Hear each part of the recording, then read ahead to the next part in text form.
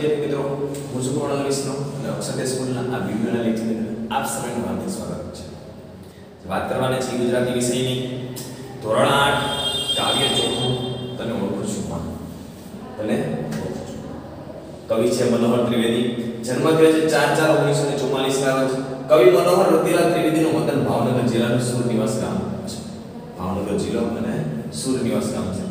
તેઓ ઢસા જંકશનની હાઈસ્કૂલમાં શિક્ષક તરીકે સેવા આપી નિવૃત્ત થયા છે. મોસુંજડું, છુટ્ટી મૂકી બીજ અને મિતવા એમના કાવ્ય સંગ્રહ છે. 3 કાવ્ય સંગ્રહ જે ક્યાં છે? બાળ સાહિત્યમાં પણ એમનું નોંધપાત્ર પ્રદાન છે. ગજવામાં ગામ અને નાતો તેમના વાર્તા સંગ્રહ છે. તેમજ નથી નામે એક નવલકથા પણ તેમને આપી છે. નથી નામે એક નવલકથા છે તેમને આપી છે. આ સર્જકના કેટલાક પુસ્તકો પુરસ્કૃત લખાયેલા પણ થયા છે, છપાયેલા પણ છે. તને ઓળખું છું માં એક ઉર્મી ગીત છે. કવિએ અહીં આગવી શૈલીની અંદર માતૃ મહિમા ગાયો છે. ગીતનો નાયક અહીં વિનમ્ર ભાવે માતૃ ઋણનો સ્વીકાર કરે છે. ગીતનો જે નાયક છે તે વિનમ્ર ભાવે શું કરે છે? માતૃ ઋણ, જે માતા પ્રત્યેનું જે ઋણ છે તેનો સ્વીકાર કરે છે. જીવનમાં મુશ્કેલીઓ આવે, પીડા સહન કરવાની આવે, કોઈ સ્વજન ધિક્કારે, મુશ્કેલી આવે, પીડા સહન કરવાની આવે, કોઈ સ્વજન છે આપણને ધિક્કારે છે, ત્યારે ઉપેક્ષા કરે એવા સંજોગમાં માતાની મમતા જ સંતાન પોતાના પગ ઉપર ઊભા રહેવાનો બળ પૂરું પાડે છે. માતાના દુખણા ઓરડા આવું અમૃત ભર્યું છે.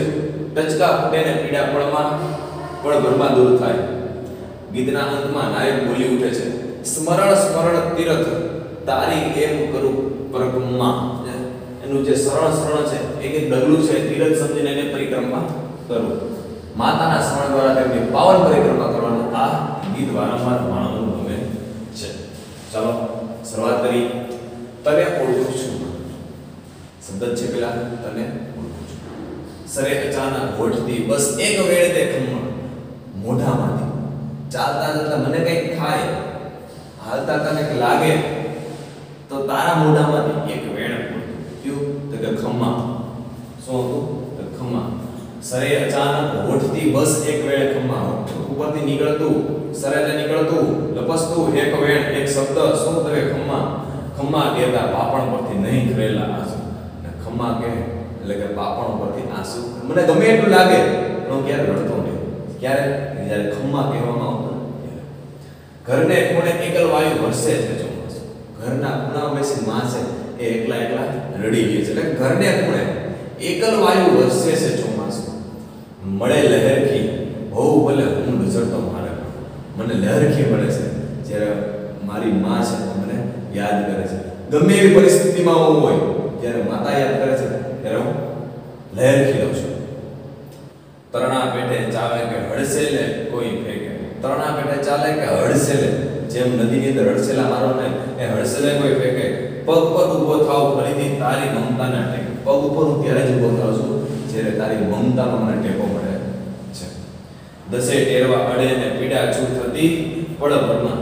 તારા દસે ટેરવાના આંગળીના ઉપરના ભાગ અડે એ આશીર્વાદ લે, દુખના લે તો મારે શરીરની જેટલી બધી પીડા છે એ પીડા શું થઈ જાય? તો પલવારની અંદર તો કે ગાયબ થઈ જતી. ઘરથી જાવ દૂર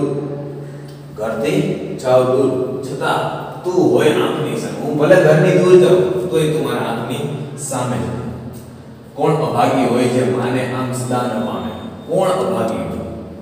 કોણ એવો અભાગી હોય જે માને સદા ન પામે, કે સદા એની સાથે ન રહે, એની સામે ન રહે?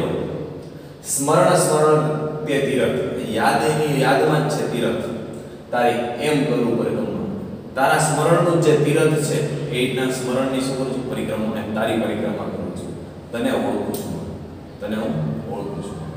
શબ્દ સમજી જાઓ.